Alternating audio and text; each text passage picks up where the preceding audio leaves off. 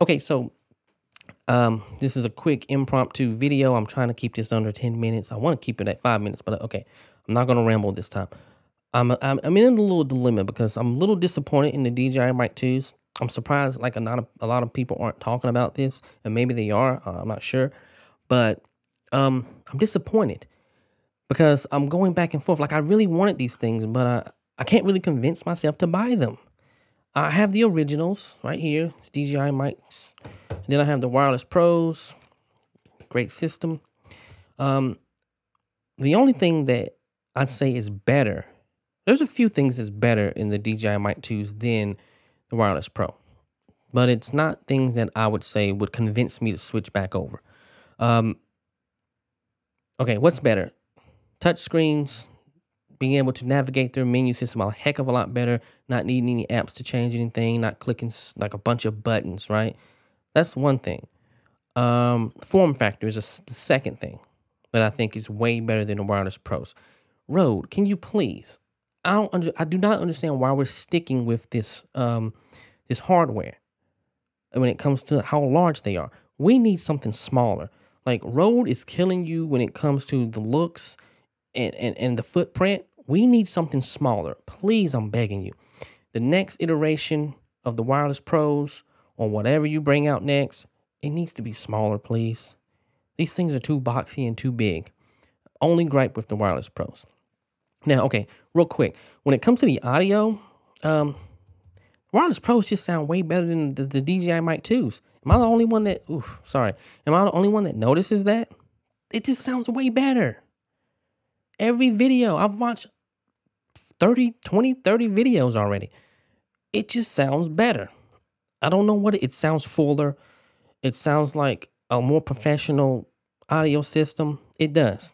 Now, we were expecting 32-bit float. I think going forward, anything that comes out, everything's going to have 32-bit float.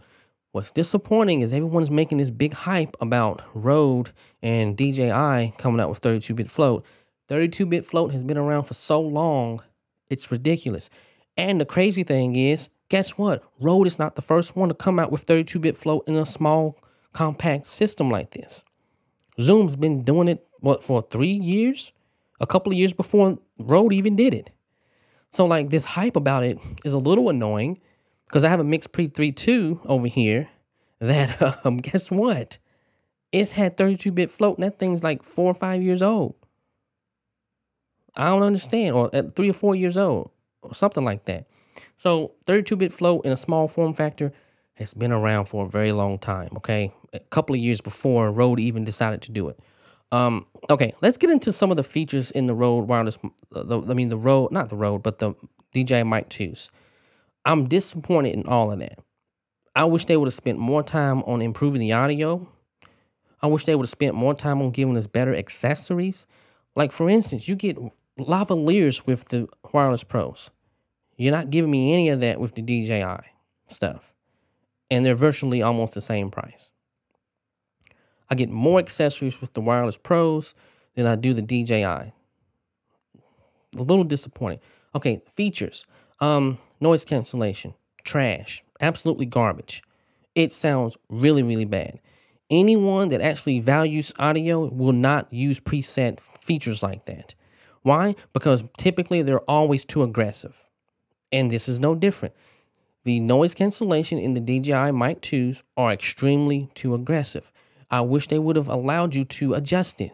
Just like you can adjust almost everything on these little microphones, it needs adjustments because it's too aggressive.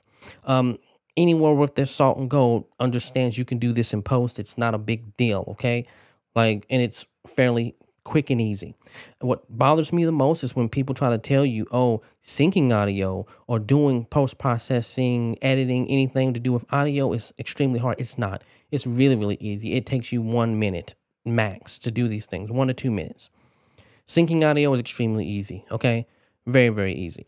But anyways, yeah, that feature, noise cancellation, too aggressive. It sounds extremely bad. The audio gets worse when it comes to the sound quality. It gets really tinny. You lose all intelligence of your voice, everything. You lose the bass, you lose the intelligence. It just sounds muffled and tinny. Not a good feature. Okay, Bluetooth. Now I can see where they're going with this. I think it's designed typically for their Action 4, Pocket 3. It obviously came with the Pocket 3 if you got the Creator bundle, right? Great system for that. For that application, it's amazing.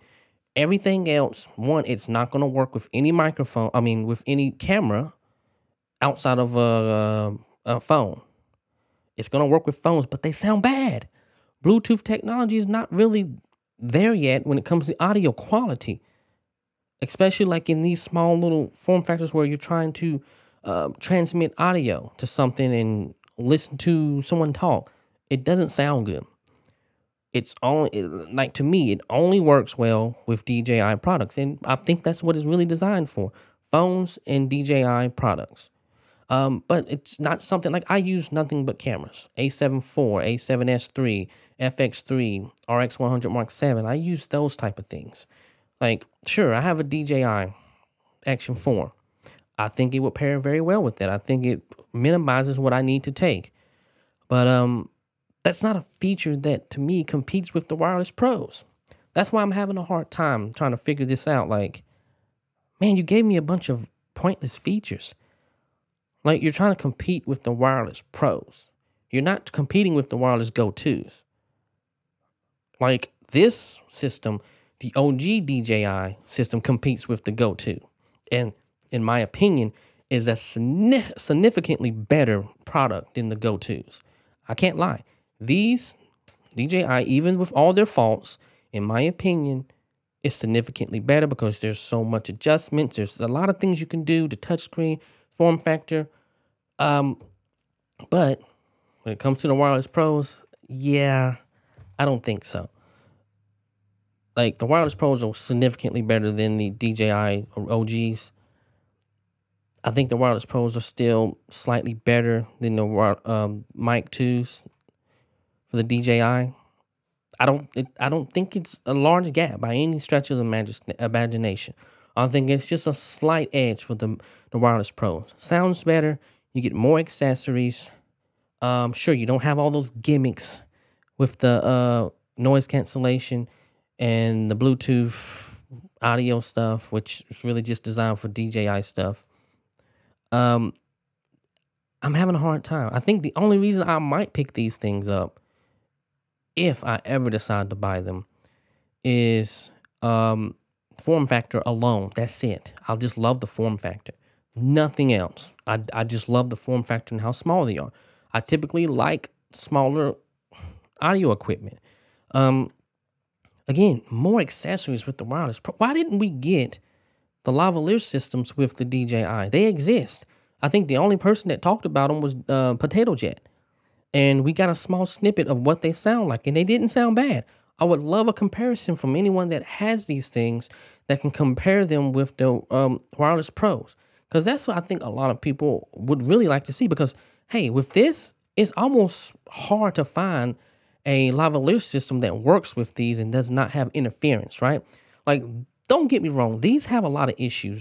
Interference is one of the huge issues. And like, when I say interference, I mean like the noise, like the buzzing noise. There's an issue with these. It doesn't work well with the FX3. And I've said that before.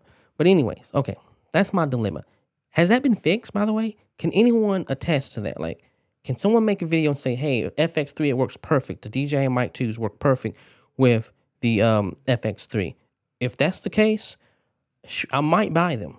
But I'm just a little nervous because, listen, this is almost $4,000 camera after taxes. I live in California. These, man, too many workarounds you have to do to get this to sound halfway decent on there. It's not worth it to me. I'd rather stick with the Wireless Pros. But I don't know. Am I the only one? Maybe I'm the only one that's just like looking at this and like, what the hell, man? Why? Why do you give us gimmick features? You should have made the audio sound better. You should have given us lavaliers. They come with the Wireless Pros. You're not really competing. Both of them have 32-bit float. With just the onboard mics, the Wireless Pros sound better. But damn, it's hard to overlook the form factor on the DJI. That's what gets me right now is the DJI's form factor. Okay, I'm out of here. Am I the only one that thinks this way? Probably. But anyways, DJI, I'm disappointed. Come on.